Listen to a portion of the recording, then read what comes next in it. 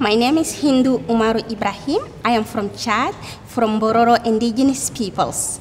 I'm leading an organization called Association of Indigenous Women and Peoples of Chad that work on the climate change and protection of the human rights.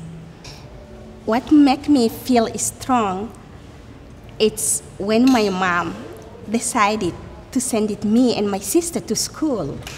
And then I realized that I get empowered because I have two cultures, one from the Western and one from my community.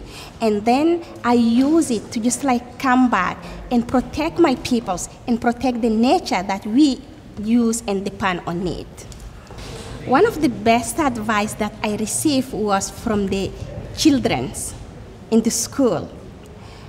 I remember they studied me and my work, and I went to visit them. I was surrounded by the children between age of 6 to 10. And one thing that they taught me, Hindu never give up.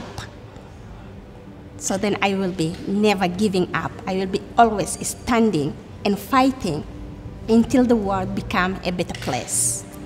For the future, I'm preparing it from today by never giving up.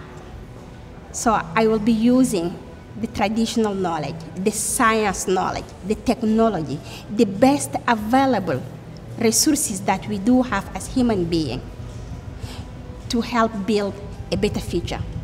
But what the better future will look like for me, it is the planet where the peoples and the other species will live in harmony between them.